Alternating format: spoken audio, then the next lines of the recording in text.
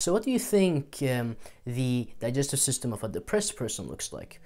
It doesn't look very good. What do you think happens if we give depressed people probiotics, probiotic supplements? Not even, high quality food, the stuff that me and you hopefully eat. No, just a supplement. They get happier. 10% of your cells belong to you. 90% of the other cells are bacteria. Don't believe me? It didn't come from me. It came from the author of this study. Almost sounds like pseudoscience, doesn't it? Here's another fact for you. For every one human gene that you have 200 bacterial genes. So genetically speaking, if we say that the human genome and the bacterial genome are your genome, you're 99.5% bacteria. Do you understand that? You're 99.5% bacteria, because remember, without the bacterial genes, you wouldn't work correctly. You wouldn't be able to survive.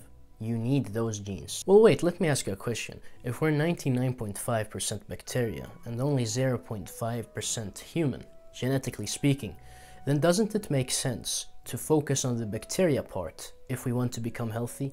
It definitely does. In modern society, we seem to have a fear of bacteria. When someone says that there are a lot of bacteria on your phone or on your toilet seat or on your doorknob, people have a negative association with that. Yet, there are a bunch of bacteria all over your body, and without them, you would be very, very sick. When I was a kid, I thought bacteria were bad. When we used to make fun of girls, we used to say that they had girl bacteria, and so they should stay away from us. And again, when you're saying something bad to someone, you're trying to put them down socially, in the social hierarchy. So again, we're using bacteria as something bad toward this other person because we think bacteria are bad. And again, we used to be told that if we don't sanitize our hands, if we don't wash our hands, we'll have bacteria on our hands. Not pollution, by the way, not the, adhesives from the glue we used to use when we glued together things, not the plastic that we played with, not the formaldehyde from the color that we used to use. No. No chemicals are on your hands, no bacteria. You should wash your hands because if you eat food and there are bacteria on your hand, then you're going to get the bacteria inside of you and you're going to get sick. No, it's not the formaldehyde and the chemicals. No, it's the bacteria. And because society has this general view of bacteria, we have a positive association with the word antimicrobial. We like antibiotics. We like hand sanitizers. We like anything that kills bacteria. When a food says antimicrobial, we associate that with something positive, something that's healthy. Killing bacteria is a good thing, that you should kill the toxic bacteria that's inside of you. I want you to have a negative association with that word, not emotionally, but from a health standpoint. Anything that kills bacteria is not good. Anything that promotes bacteria is a good thing. And by the basis of the two facts I stated earlier in the video, in the beginning of the video, you should understand why that is. But trust me, when I start talking about the health benefits of bacteria, you will 100% understand that if you want to become healthy, you need to promote the growth of the bacteria you already have, and you need to stop killing bacteria. But before we move on to the health benefits, there's something a little bit more important, which will clarify the entire relationship between a human being and bacteria. You see, bacteria are not different from you. Bacteria want to survive. Bacteria are an organism just like you that wants to survive, right? By being inside of us, we protect them and we give them an optimal environment to survive. What bacteria do for us is so complex that even modern science admits that they don't know. They don't know. They don't know the scope of the functions that bacteria perform in us. But by looking at the benefits of bacteria, I can tell you that I've concluded, after doing research for this video, that bacteria influence every single process in the body. Every single one. It makes it more efficient. Without them, you would die far, far quicker. Everything would be far more inefficient. They do everything, okay?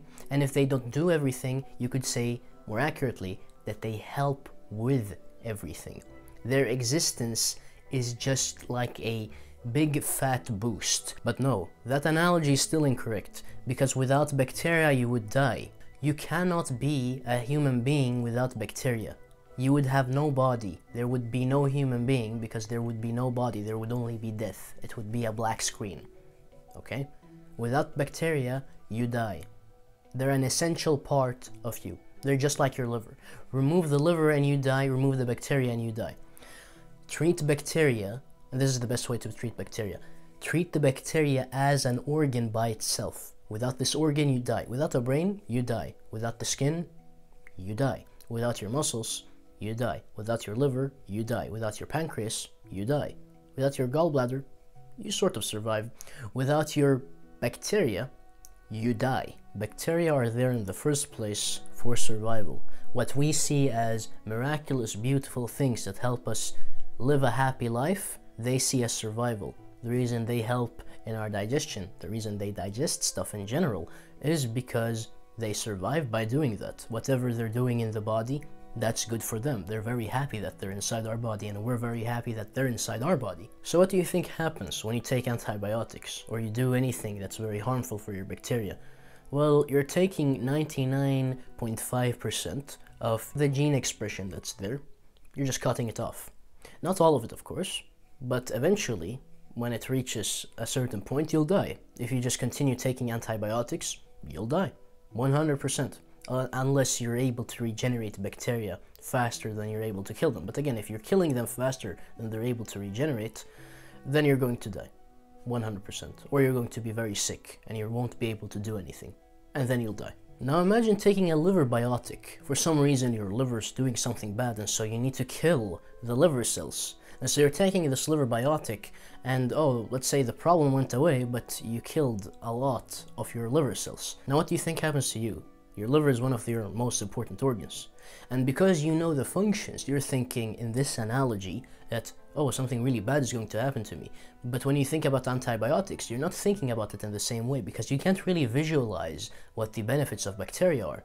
But if I tell you that bacteria are just as important as your liver, do you realize what you're doing when you're taking an antibiotic? It's the same as taking a liver biotic. That's how serious it is. Now, most of the bacteria in our body is in the digestive system, and most of the bacteria that is in our digestive system is in the large intestine. And we'll get into why bacteria is so concentrated in the large intestine.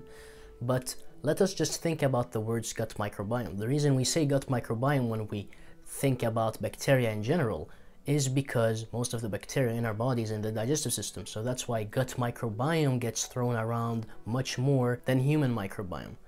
The problem with the common knowledge of most people is that if you say stomach, people say, oh, digestion. If you say gallbladder, people say, oh, bile, digestion of fat. And many people don't actually know what bile does or what the gallbladder does, so that's for the more educated people. If you say small intestine, people say, ooh, absorption. If you say large intestine, people say, ooh, poop. But if you were to go on the street and ask people what the gut microbiome does, you wouldn't get many answers. And even a nutritionist would give you a fairly bad answer, I would say. You'll never find human beings in a place where there is no food.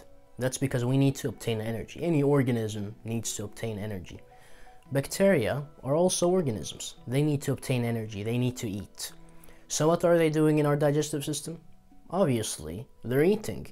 That's what they're doing. Why would they want to do anything else? And now you might understand why they're so important for digestion, why they're so concentrated in your gut, and why you can't digest anything without them, why they're so integral for gut health. Because first, you've got chemical digestion, you've got gastric acid, you've got enzymes secreted by the liver, the pancreas, the mouth too to some degree, and from the intestinal lining. And then afterward, you don't have a lot of chemical digestion, you have bacterial digestion. You have bacteria eating up the food and shitting it out. And by doing that, they break it down. Yes, throughout the small intestine, you do have a bunch of enzymes lining the intestinal wall. That is true. But bacterial digestion is especially important in the large intestine because it's the only form of digestion that occurs in the large intestine. And this is why it takes food 9 hours to pass through the small intestine, while it takes food 30 to 40 hours to pass through the large intestine. Because if the digestion is primarily bacterial, it will be slower. You'll need more time to extract the nutrients out of the food because bacteria work a bit more slowly than an enzyme would work. Your large intestine creates vitamins because of the bacteria. You create vitamin K2, you create vitamin B1, vitamin B2, and probably many other things, many other nutrients like butyric acid. That's one of them. So The thing is, if for some reason your bacteria in your large intestine are messed up, you're getting far less nutrients. Imagine you've always got, well, let's say 3 to 4 meals passing through in the large intestine, and your bacteria are constantly extracting nutrients from them. If for some reason your large intestinal bacterial environment is bad, you're getting far less nutrients than I am. My large intestine is pretty good, so whenever, these meals are passing through, I'm getting a bunch of nutrients. Now comes the mind-blowing part of the video, because I'm going to talk about the benefits of probiotics. Now, what are probiotics? Let me define the word for you so that there are no misconceptions. Probiotics are bacteria consumed through the mouth. That's what a probiotic is. Dietary bacteria. That is how I'd like to define it. You can take a probiotic supplement, but that doesn't mean that yogurt isn't a probiotic. It is a probiotic food because you're getting a significant amount of bacteria through your mouth, through the dietary way. So a supplement and food can be a probiotic. Now, what is a prebiotic? I once got a comment asking, what do you do for prebiotics? I said, well, I don't do prebiotics, I do probiotics. I drink this and that. Then the person replied, yes, but I asked for prebiotics. You see, prebiotics is the inferior brother or sister of probiotics. With probiotics, you're getting bacteria straight away. With prebiotics, you're eating something that will give your intestines a chance to create more bacteria. This could be sugar, because when the bacteria feed on sugar, you get more bacteria. You feed the bacteria grows. Soluble fiber is another big one. If you eat fruit, you not only get sugar, you get soluble fiber. The bacteria can eat on the soluble fiber and they can grow. Let's get something straight. The reason I say that probiotics are better than prebiotics, and the reason why you don't even need prebiotics, essentially, is because with a probiotic, you're introducing new strains. You have the ability to introduce new strains. With a prebiotic, you're only working with what you currently have. You're growing what you currently have. The second reason is that for a prebiotic to work, you already need a good bacterial environment in your intestines. If you don't have a good bacterial environment, you might get more bacteria, but it's not enough. The most efficient way to create a good bacterial environment is to actually eat the bacteria itself, not to feed the bacteria. Yeah, both are good. But this one is far better for most people, because most people have a messed up gut in general. You're not going to have enough bacteria, you're not going to have good strains. So you need the probiotic. Do you know what a selective serotonin reuptake inhibitor is? Also called SSRI. It's a class of medications that jail serotonin, making it work more. Serotonin is essential for you being a happy human being. Depressed people have low levels of serotonin. You probably have high levels of serotonin if you're happy. As you may have guessed, SSRIs are antidepressants. Now, did you know that 90% of the serotonin that's produced in your body is produced by bacteria in your digestive system? Yes, that's a true fact. It's a scientific fact. So what do you think the digestive system of a depressed person looks like? It doesn't look very good. What do you think happens if we give depressed people probiotics, probiotic supplements? Not even, high quality food, the stuff that me and you hopefully eat. No, just a supplement. They get happier.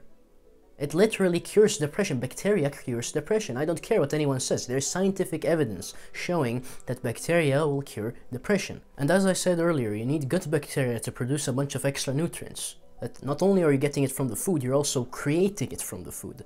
So if someone has a bad digestive environment and they suddenly take a probiotic, they're not just taking a probiotic. They're getting more vitamin K and B vitamins. They're getting more nutrients in general, just through taking a probiotic. You see, many people that I work with, they have digestive issues. Usually people come to me because they have digestive issues, and I usually talk a lot about digestive issues. So when I work with these people, I almost always recommend that they have a bacteria source in their diet. That if they're drinking raw milk, they ferment the raw milk, and they drink that they ferment it for like a week, something like that, so that the bacteria in the raw milk grows a lot, so that whenever they drink it, they get a lot of bacteria. Why is this? Because there's such a huge amount of studies showing that if you take a probiotic, it improves almost every single symptom, digestive symptom that is, that you might have. Indigestion improves it. Bloating improves it. Bacteria doesn't just make your digestive system more healthy. It doesn't just help with symptoms. It doesn't just make you produce more nutrients. It also increases the absorption of nutrients, most likely because you're increasing your epithelial health. And if you don't know about all of these terms, if you don't know about the digestive system in general and how to heal it, watch this video. Of course, this video is pretty good, but still, you need to watch this video too. Listen closely. There's a study showing that if you give HIV patients probiotics, their immunity improves. Now, of course, the immune system model is not one that is completely correct when you look at how the mainstream modern medical establishment describes it, but that's a topic for another video. There are numerous studies showing that bacteria are very, very good for inflammatory conditions. Now here's the thing, what is inflammation? Because I want you to understand this so that you don't think that, oh, we're reducing inflammation. What we're reducing is cell damage, okay, and we're also speeding up healing. Inflammation is the byproduct of cellular damage. It's not the cause of disease, it's not a bad thing in and of itself, it's a bodily process that is there to heal tissue. It came from cell damage. The problem is cell damage, anything that damages cells, not the inflammation itself. In this study they show that consuming bacteria reduces arterial stiffness. And when I've looked at other studies, any metric that measures heart disease, except LDL, because LDL has nothing to do with heart disease, every metric shows that bacteria is amazing for heart health. If you have any heart problems, eat a bunch of bacteria. Now lastly, bacteria are scientifically proven to improve your mood. They make you more happy. They increase the quality of your life, regardless of any circumstance. If you think about it, all the actions you perform, eating, sleeping, talking to a certain person, calling a certain person, watching this video, is because you want happiness and you want to avoid pain. Anything that makes you avoid pain is good. Anything that makes you go toward happiness is good. And so if bacteria improve your happiness, if they make you achieve the thing that you want to achieve with every single action that you take every single day, and for the rest of your life too, unless you break that cycle by becoming enlightened, then you should probably focus on getting bacteria into your diet. This is just a small list. I want you to realize that whatever health effect you're looking at, bacteria will provide that for you. Oh, you want more testosterone? Oh, you really got excited there. Eat bacteria. You want less cortisol? Eat bacteria. If you want less anxiety, eat bacteria. You want to be less depressed? Eat bacteria. You want better physical performance? You're an athlete? Eat bacteria. Bacteria give you any health effect you list because you are completely dependent on bacteria to function correctly, and they influence almost all your bodily processes. They influence almost all organs. Now, if bacteria are so healthy, do we see healthy people out in nature consuming bacteria-rich foods? Yes, we do. Usually, these traditional foods are eaten less in modern society. But if you look at the traditional people that are still left, they still consume these things. So the Slavic people, they consume kefir, which is raw fermented milk. Raw milk that is fermented, so the bacteria increases. They hang up a sheepskin. They put the milk inside of a sheepskin, and then they put the kefir grains in it, and they put it next to a door, so that when someone needs to walk through the door, they knock the kefir so that it gets, shaken thoroughly, because that's a good thing according to them. In Germany, you've got sauerkraut, although sauerkraut originally comes from China. And in China, you've also got kombucha. In Korea, you've got kimchi. You've also got kvass. And speaking of beverages, all beer, all wine is probiotic. It's a fermented food. Nowadays, the beer and wine that you find in the supermarkets and the grocery stores, and even the ones you buy from high-end places, they're pasteurized. So all the bacteria is killed. You want raw stuff, and you don't want to drink a lot of it because of the ethanol. But again, if you're eating a very big, hearty meal filled with protein and fat, you can handle some ethanol. The Andean people have a beer that they make from their own spit. It's corn beer. They take corn, they chew it, mix it with their spit, then they spit it out, and then they ferment that. They ferment corn with their own spit, and then they drink the liquid that is the result of that. But to me, these are boring examples. I like what the Nordic people do, and I like what the Inuit do.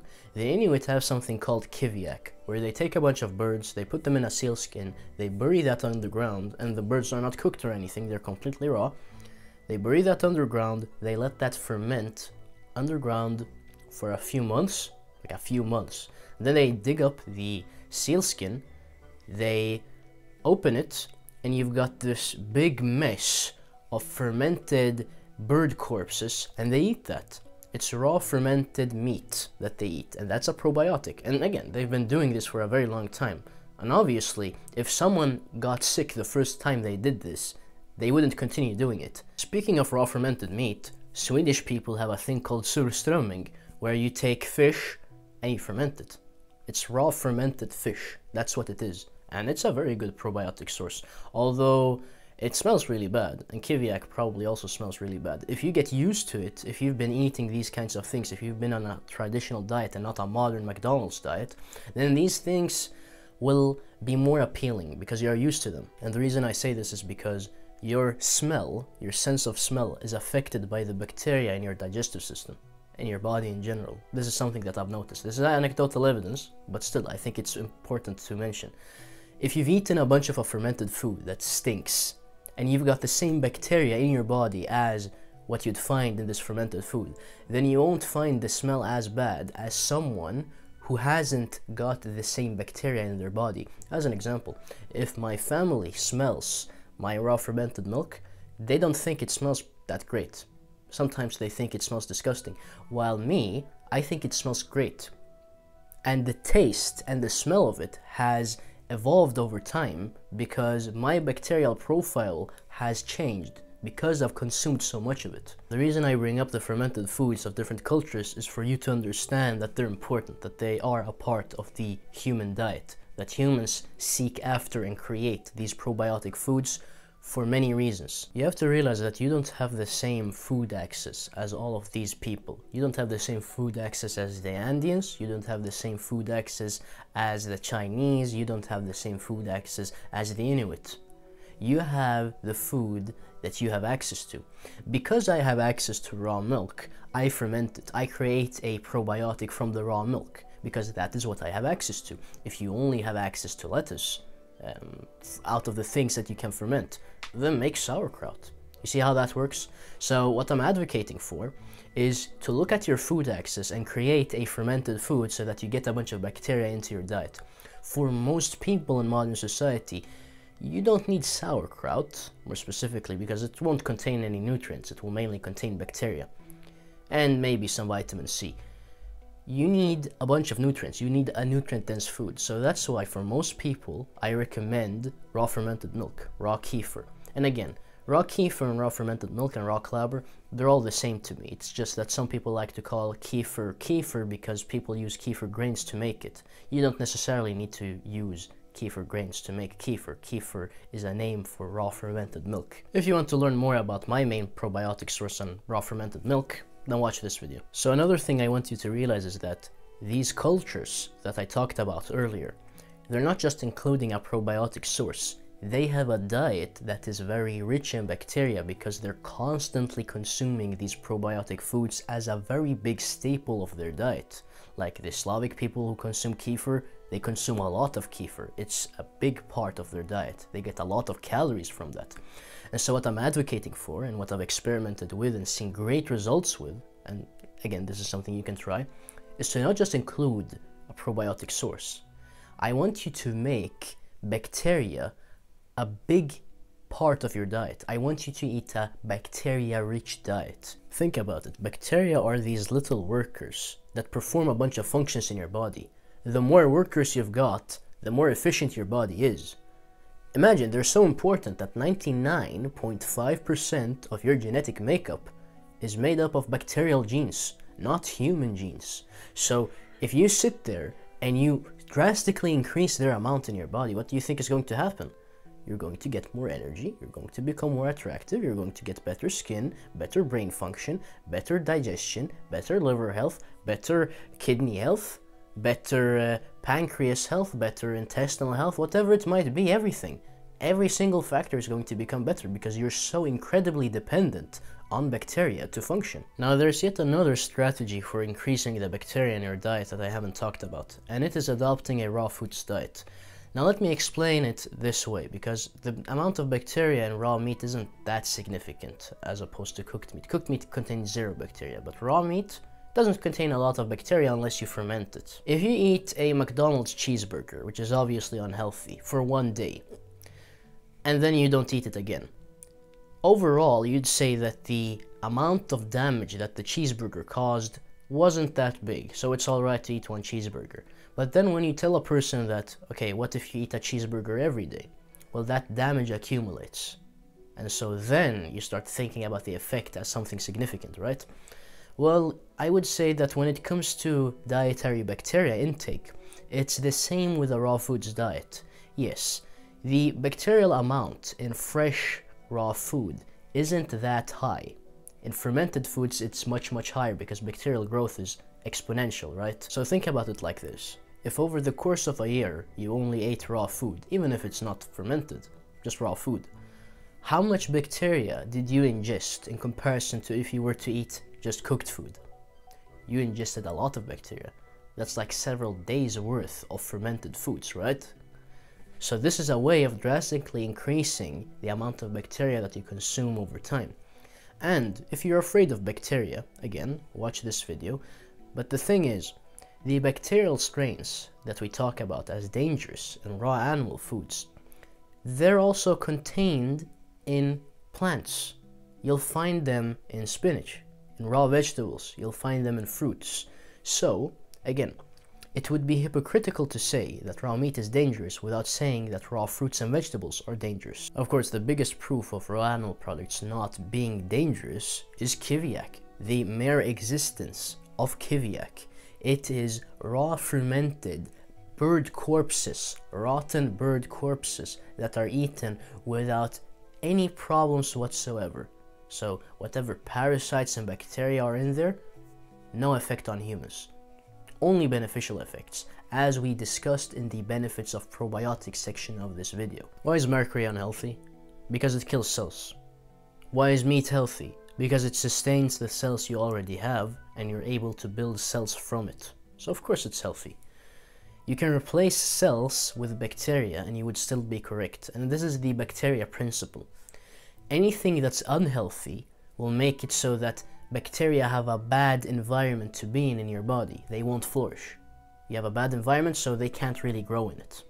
Anything that's healthy will promote bacteria. It will promote bacterial growth. Or, in some cases like fermented foods and nutrition in general, it will add bacteria into your body. Okay? So the bacteria principle is that not only do cells get affected by the things that are unhealthy and healthy, bacteria are affected in the same way. And you should focus on both equally, because bacteria are just as important as your cells. By the way, on my website I have a completely free PDF called the 10 Dietary Rules. It gives you the 10 dietary rules that make nutrition easy. It's not cookie cutter stuff, it's the principles that any human being should follow nutrition-wise. I also have a book called the 6 Health Commandments. It gives you the truth about what health is, and so if you apply that to your current situation, whether you have IBS or IBD or acne or whatever it might be, you'll understand what the problem is, trust me. And if you want personal help from me, if you want to talk to me, go to my consultations page in the description. With that said, go and eat a lot of bacteria, I know you can do it.